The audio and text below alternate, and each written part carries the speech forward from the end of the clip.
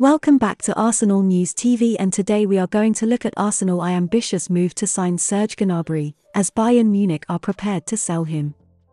90 Minutes has revealed that Arsenal are monitoring the contract standoff between Serge Gnabry and Bayern Munich and could try to lure the attacker back to England this summer. Gnabry has just 1 year left on his contract and so far has yet to agree terms over a new deal. Bayern director Hasan Salihamidzic has suggested the club will look to cash in this summer if Gnabry doesn't sign a new deal rather than lose him for nothing next year. Hasan Salihamidzic said the following: "We really want to keep him. I hope that he chooses Bayern. If a player doesn't want to decide for the club, then we can find a solution that makes everyone happy." The situation has alerted Arsenal, with 90 Minutes claiming that Mikel Arteta is keeping a close eye on Gnabry's contract standoff with a view to making a possible move should no deal be agreed.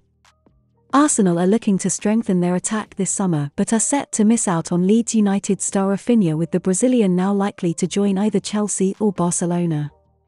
Arteta could be viewing Gnabry as an alternative target, and he'd certainly be an excellent addition to their attack, having provided 17 goals and 10 assists last season.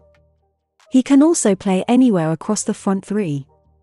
However, it would be an ambitious move if Arsenal do try to lure the German international back to North London.